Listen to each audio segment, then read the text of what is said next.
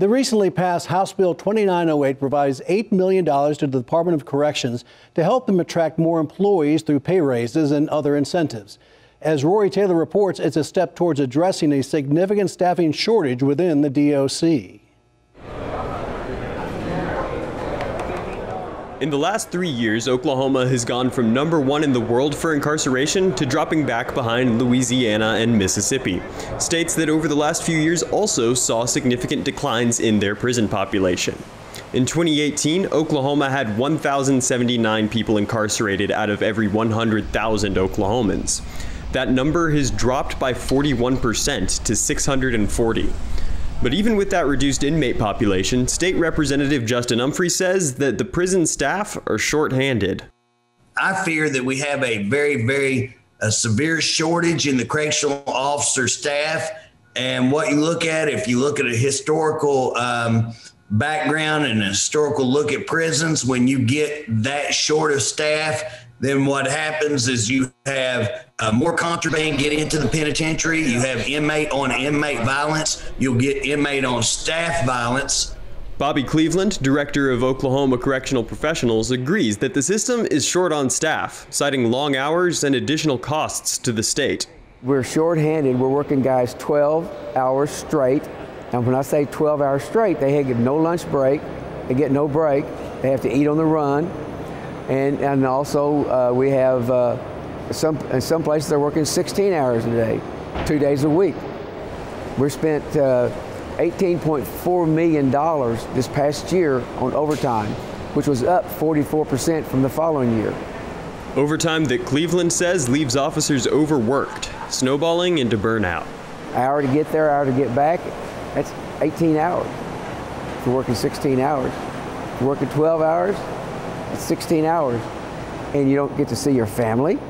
Well, your tension's going to get you. You're going to have some tension there. It's just natural. So it could fall back onto the inmates too. In an effort to call attention to the situation, Representative Humphrey has called for a state of emergency to be declared. And what I meant by that emergency, I didn't ask for the governor to call out the National Guard. I didn't ask for the Department of Corrections to go on lockdown.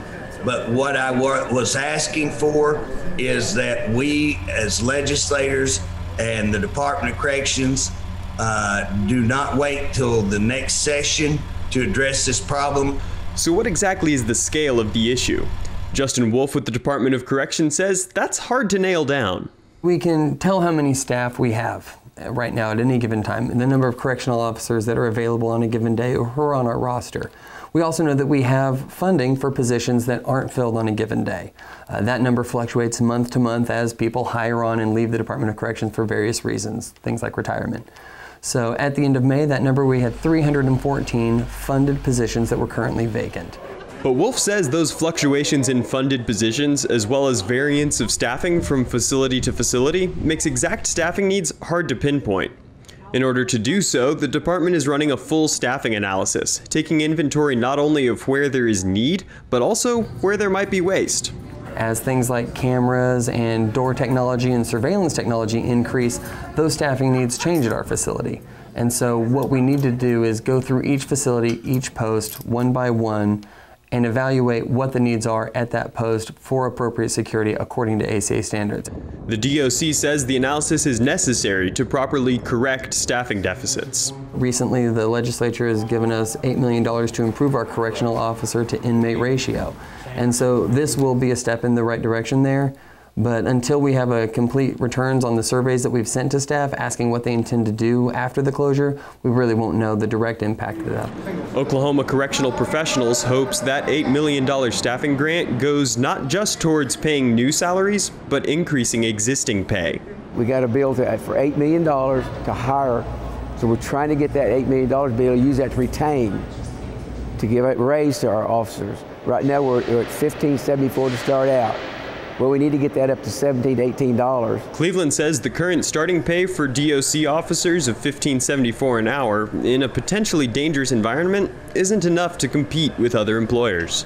No one wants to go to work for $15.74 an hour when Amazon's paying $17. McDonald's is paying close to that. Of course, the DOC is looking into additional factors affecting recruiting. One of the things that is impacting us more and more is that you're not allowed to have a personal cell phone on you while you're in a prison facility. That provides a significant challenge to younger persons who are used to and grew up having a cell phone on them 24/7. The DOC is currently doing surveys and has a focus group dedicated to making the job more appealing to Oklahoman workers. Rory Taylor, the Oklahoma News Report.